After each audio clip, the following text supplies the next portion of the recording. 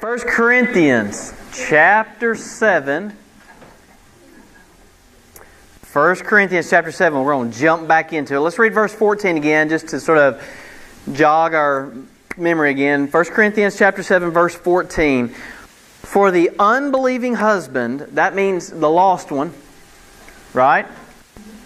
For the unbelieving husband is sanctified by the wife, and the unbelieving wife is sanctified by the husband. Else were your children unclean, but now are they holy.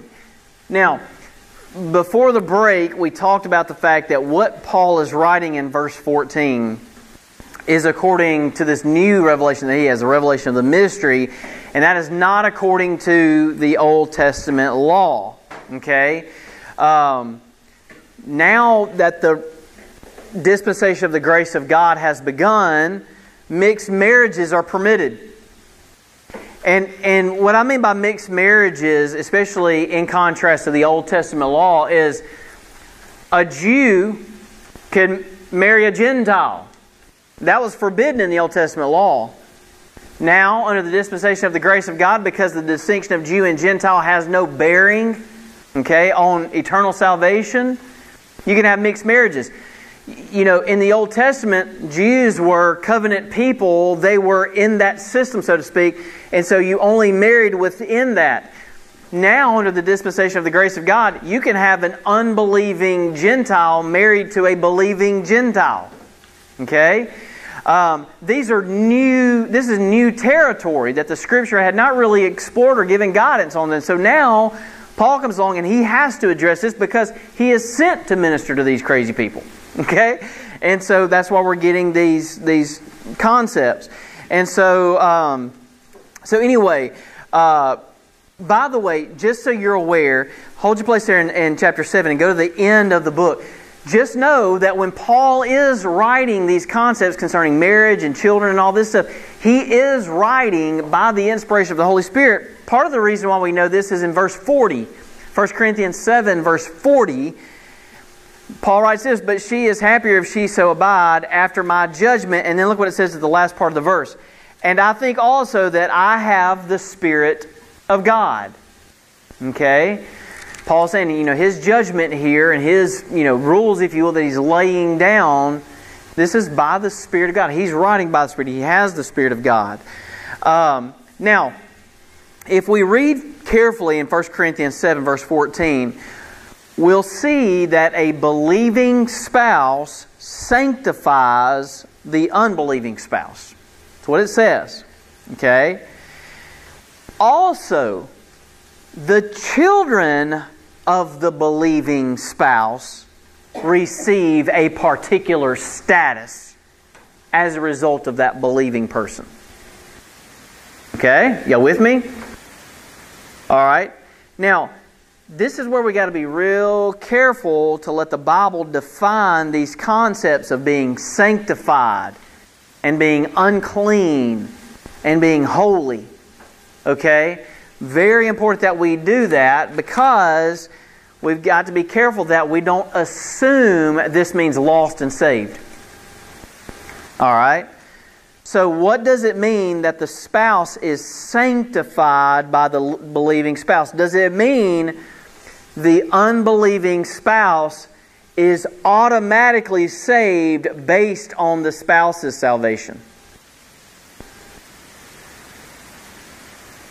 With that, does it also mean that the children of the saved person is automatically saved because of their salvation?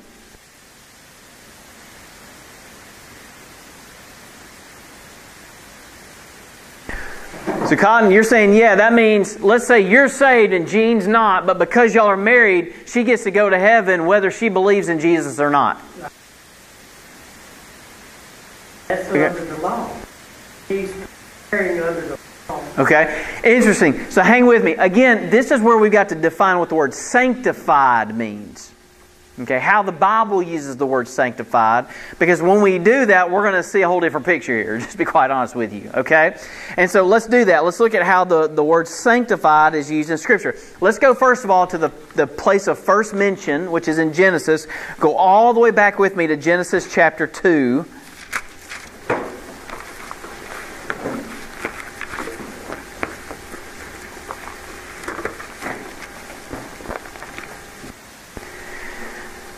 Genesis chapter 2. And look with me at verse 3. And God blessed the seventh day and did what? Sanctified it. So this is the place of first mention of this word sanctified. So it says, and God blessed the seventh day and sanctified it, because that in it He had rested from all of His work which God created and made. Okay, here's my question. Does that mean God saved the Sabbath?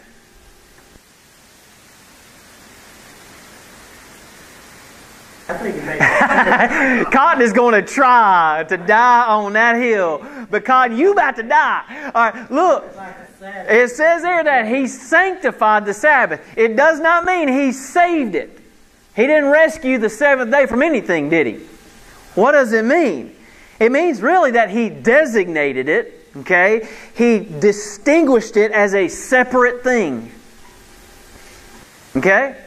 So sanctified here means what? To designate or to distinguish something, to separate it. All right, let's look at another instance. Go with me to Exodus chapter 19. By the way, y'all can spend days on end just searching this word, sanctify, sanctified, sanctify, sanctifying, and you'll just have yourself a good old time, okay? And I would encourage that. Exodus chapter 19.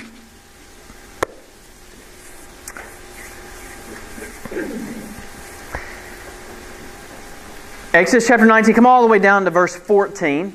Exodus chapter 19, verse 14.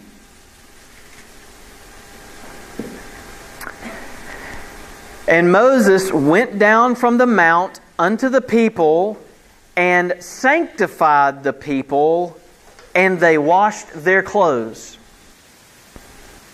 Does this mean Moses saved Israel that day?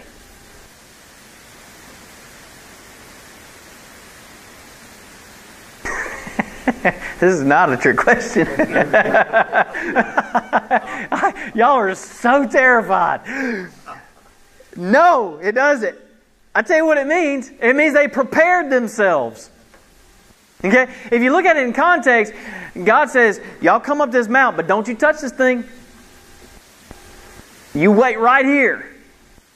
I'm going to have a conversation with Moses, and when he comes down, something's going to happen. But they're not being saved from anything at this point. In fact, chapter 19 is where we get the Mosaic covenant. God's entering into a covenant with Israel. But to do that, He's got to prepare them. So He sanctifies them. He washes them. So in this particular scenario here, the word sanctified means to be prepared. They're preparing themselves for something. Let's look at another instance. Y'all go with me. Take a right turn and go to Leviticus chapter 8. This is not an exhaustive list. Honestly, we're just kind of pogo sticking through the Scriptures here. We could get a bunch of different instances. And again, I encourage you to do it. Leviticus chapter 8.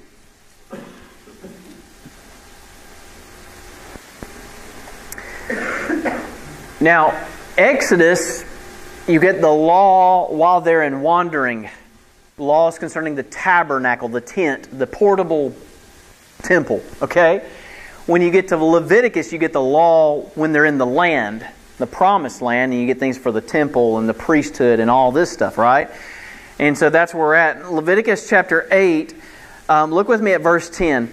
And Moses took the anointing oil, and he anointed the tabernacle and all that was therein, and sanctified them. Cotton. Does that mean Moses saved the tabernacle? Just say no, Cotton. No. Just say no. He wants so bad for his answer to be right. Okay, that's what we all do, right? We all want our answer to be right. Okay.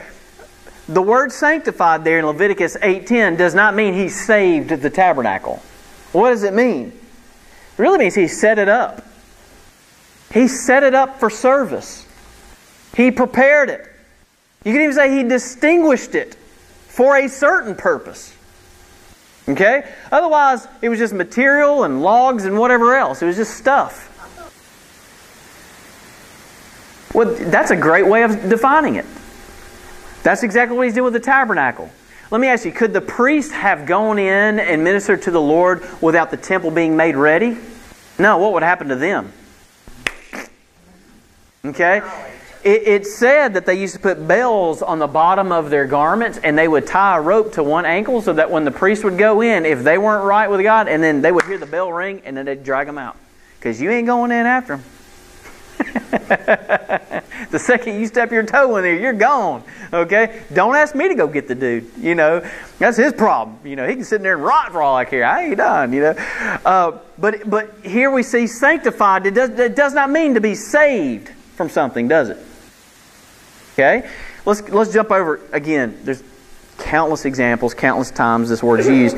Go with me to John chapter 17.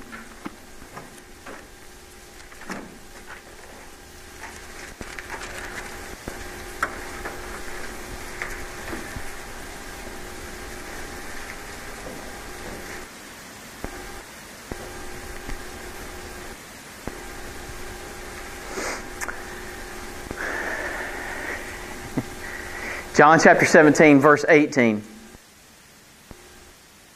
This is, many would call this the high priestly prayer, right? Where Jesus is praying for His brethren. Start with me in verse 18. Jesus is speaking to the Father and He says, "As Thou hast sent Me into the world, even so have I also sent them into the world. And for their sakes I sanctify Myself, that they also might be sanctified," what? "Through the truth."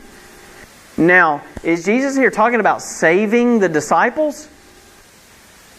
Is that what the word sanctify means here? No. Okay? It means that the truth distinguished these disciples, and it certainly did that. It set them apart by preparing them. They were set up now for their ministry.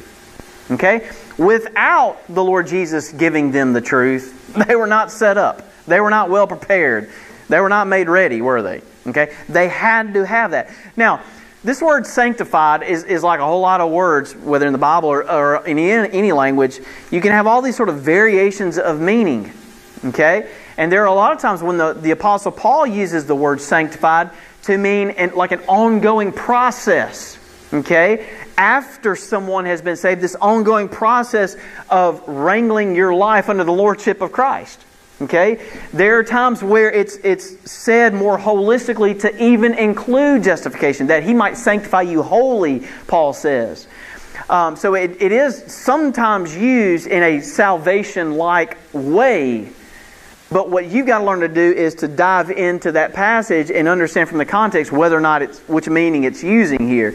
But y'all go with me to Romans chapter 15.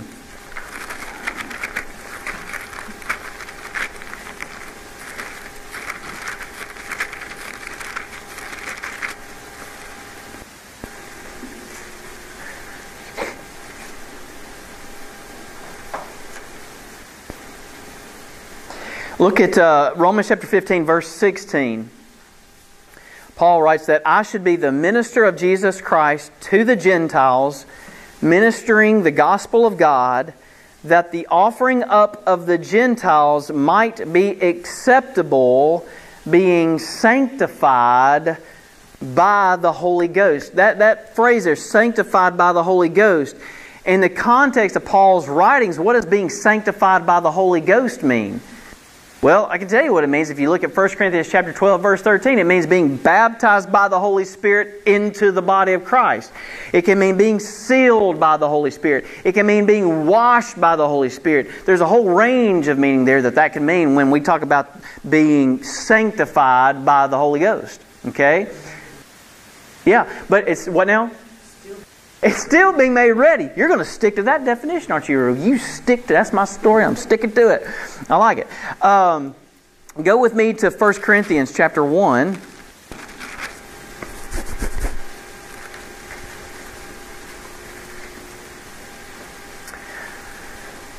Look at verse 2. 1 Corinthians chapter 1, verse 2. Unto the church of God which is at Corinth, to them that are sanctified in Christ Jesus. You see how this word sanctified can be broadened a little bit? Okay?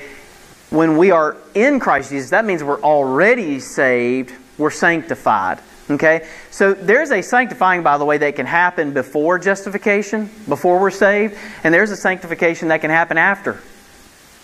Okay? Because why? What does it mean, Rita? I can be made ready before and after, can I? Now, what I'm being made ready for is different before salvation versus after, right? Okay? Now, how do you know which one it's talking about? Let me teach y'all something I learned in seminary. Context is king. Okay? You got to learn to study the context. And by the context, I mean the 30,000-foot view, which means the dispensational information, but then even on the more micro levels, verse to verse, word to word, concept to concept, and then compare Scripture with Scripture. Very important. Okay? But it says here, unto the church of God which is at Corinth, to them that are sanctified in Christ Jesus, called saints, with all that in every place call upon the name of Jesus Christ the Lord, both theirs and ours. Go with me to chapter 6, verse 11. 1 Corinthians chapter 6, verse 11. Again, I want you to see this sort of full range of meanings of the word sanctified, so that when we come back to 1 Corinthians 7, we'll have a better grasp of this word sanctified. 1 Corinthians chapter 6, verse 11. He says, we'll come back to verse 9 so you can get some context. Okay? This was an old saying too in seminary. This drove me nuts because it sounded so preachy. They would say, a text without a context is a pretext. That just drives me bananas. It sounds so Southern Baptist. But there's some truth to it. Learn to pay attention to the context. Verse 9. Know ye not, by the way, ye, is that singular or plural? Remember, if it's a Y, it's like y'all. Okay? Know y'all not that the unrighteous shall not inherit the kingdom of God. Be not deceived, neither fornicators, nor idolaters, nor adulterers, nor effeminate, nor abusers of themselves with mankind, nor thieves, nor covetous, nor drunkards, nor revelers, nor extortioners shall inherit the kingdom of God. And such were some of you, but ye are washed. But ye are what? Sanctified. But ye are justified in the name of the Lord Jesus and by the Spirit of our God. See how sanctified there is sort of this broader meaning. It's sort of a capsule that pulls in a lot. I always thought sanctified was set aside, set apart.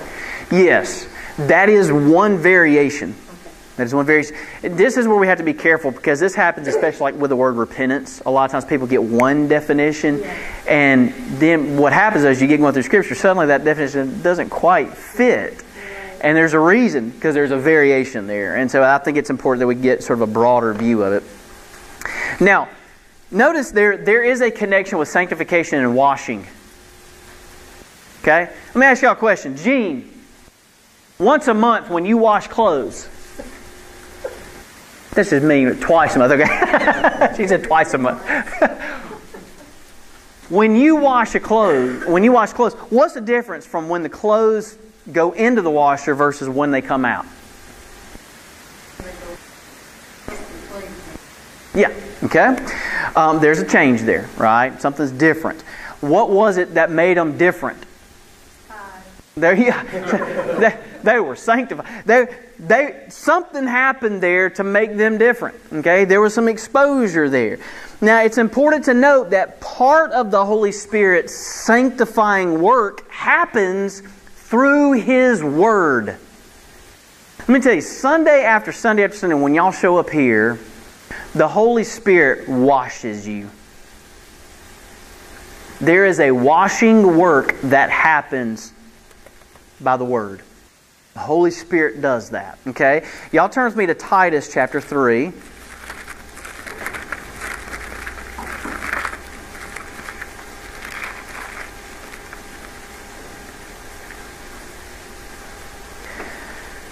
Titus chapter 3. And start with me in verse 4.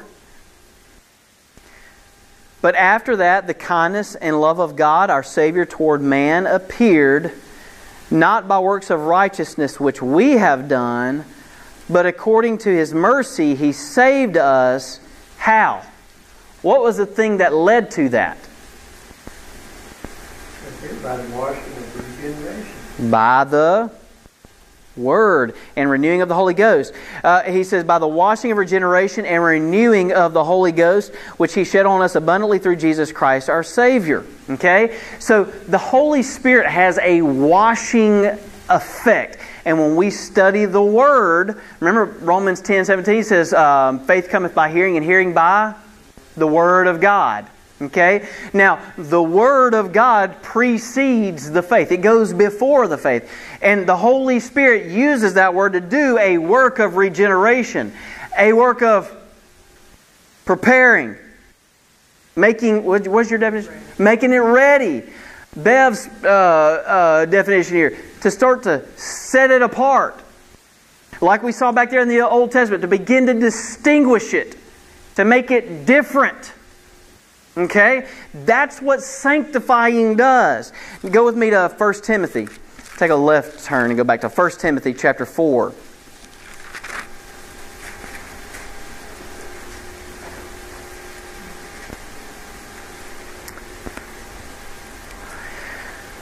First Timothy chapter 4, look at verse 4. For every creature of God is good, and nothing to be refused if it be received with thanksgiving, for it is sanctified by the Word of God and prayer.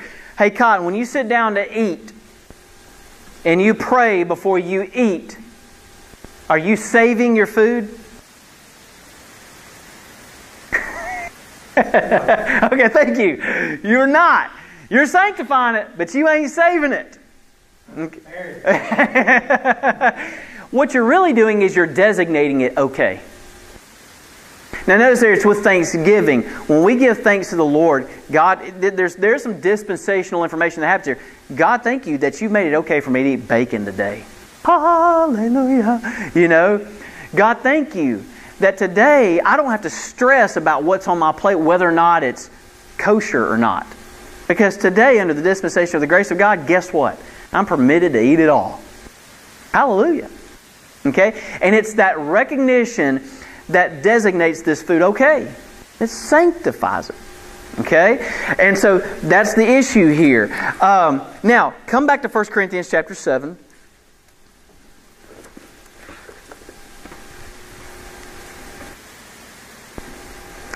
Look with me at verse 14 again. For the unbelieving husband is sanctified by the wife, and the unbelieving wife is sanctified by the husband. Else were your children unclean, but now are they holy. Let me ask you a question, Cotton. Is the unbelieving spouse saved because the other spouse is saved? I agree. He's starting to learn. That's what I like about old Cotton. He's sharp, man. He's starting to learn. Okay? Now, when we just read that verse, we don't get that, though. What you've got to learn to do is read the context. Okay? Now, here's how we know it doesn't mean that he gets saved because of his wife's salvation, or she gets saved because of her husband's salvation, or that their children are automatically saved just because one parent is saved. Okay? But what the Bible's talking about here about being sanctified is an issue of being set apart, about being made ready, about distinguishing, about separating.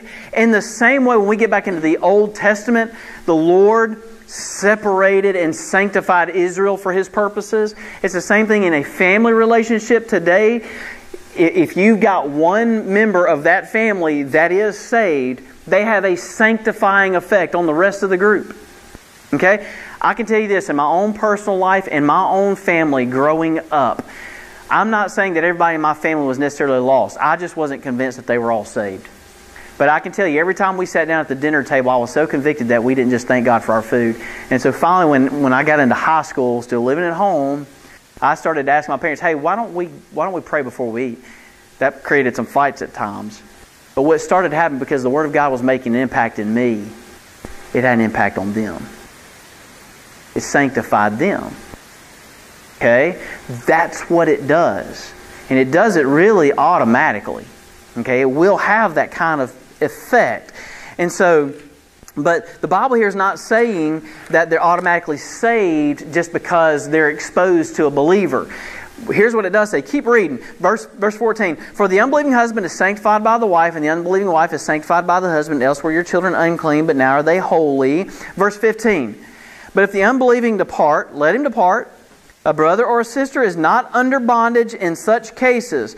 Let me pause here. This is a whole different topic for another day. I know that even in this crowd, we've had divorce in our families before. I get that. My parents were divorced.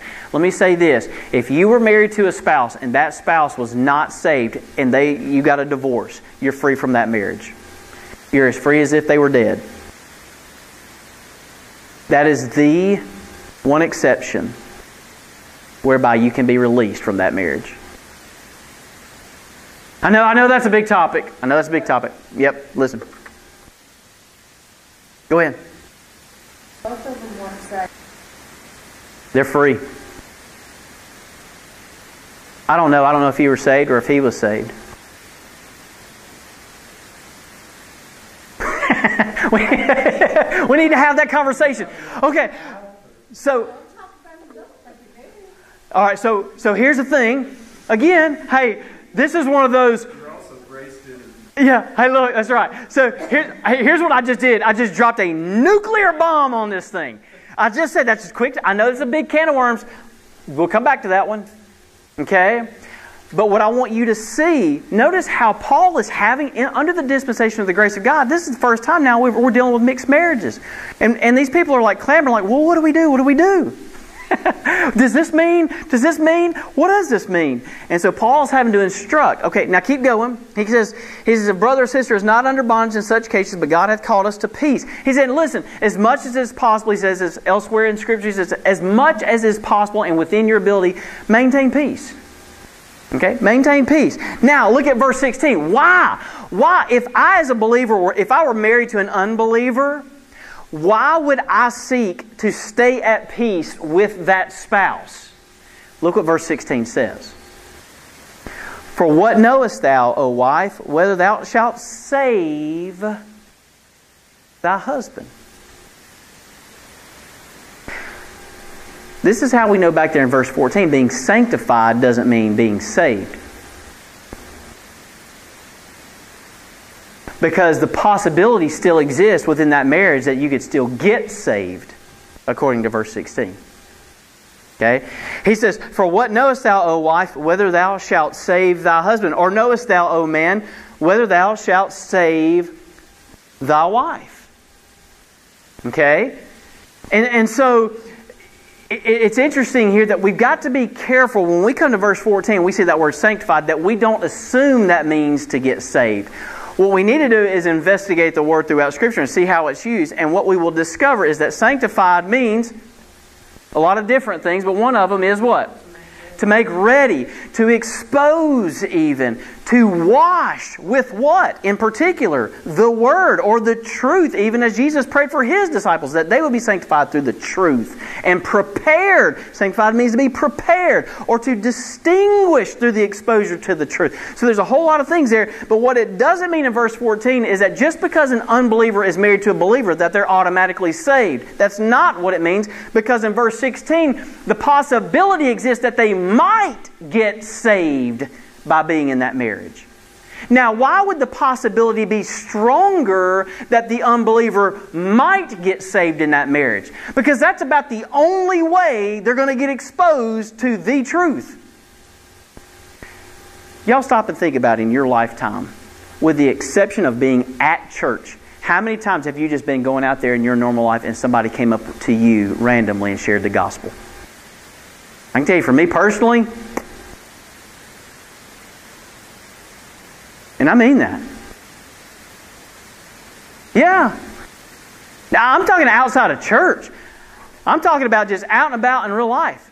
This is how rare it is. So, this is why That's right, at the bowling thing. And praise God, now you're sanctified. And so, like, that is kind of cool, actually, now that I think about it. You're going to make me cry. And so, anyway, like, you think about this, the Scripture indicates here, there is a higher probability that a person would come to a saving knowledge of Jesus Christ because they've been sanctified by the washing of regeneration by the Word of God.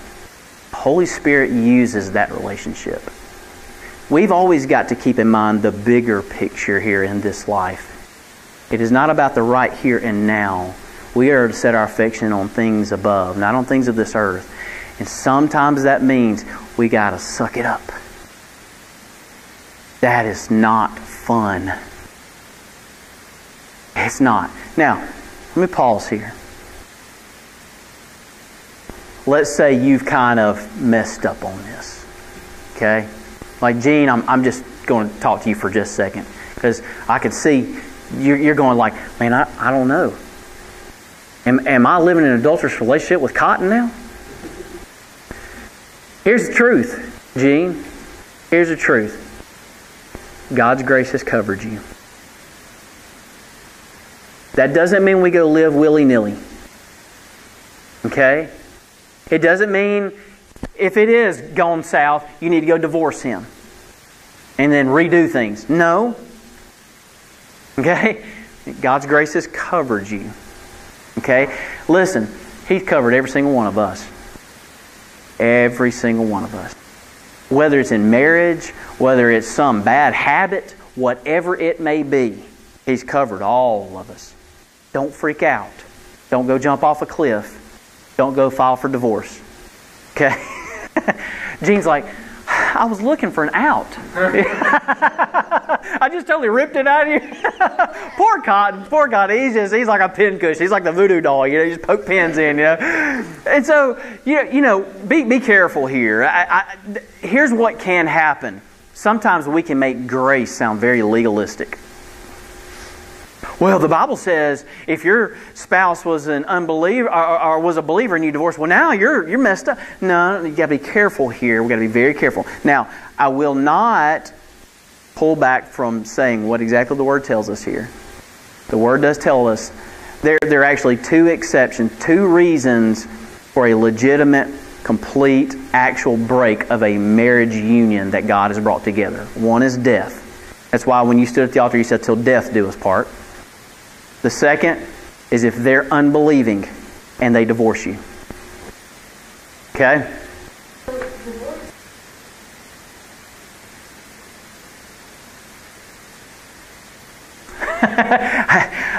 What does the Word tell us?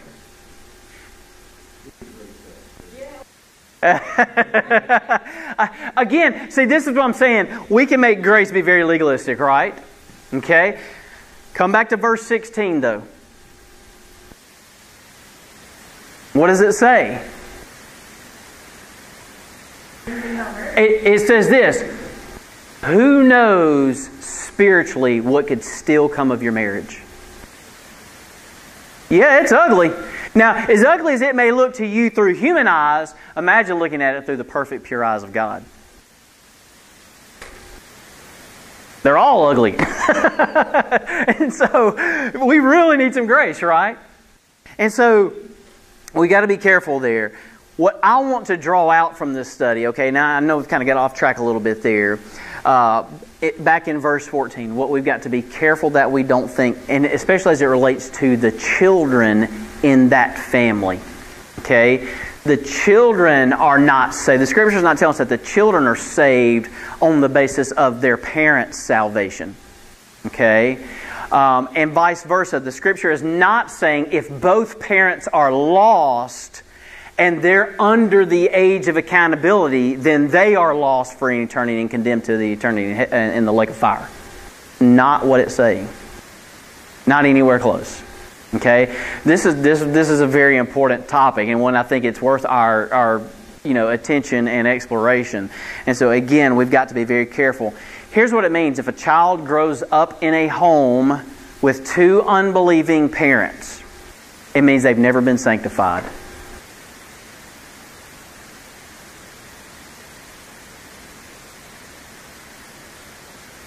Mm-hmm.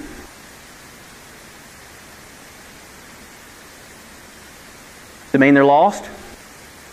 Does it mean if they die under the age of accountability, they're going to an eternity in hell? No. Okay? And so again, I think this is where we've got to be very careful in our study to let the Word speak. Okay? I think it's very, very, very important.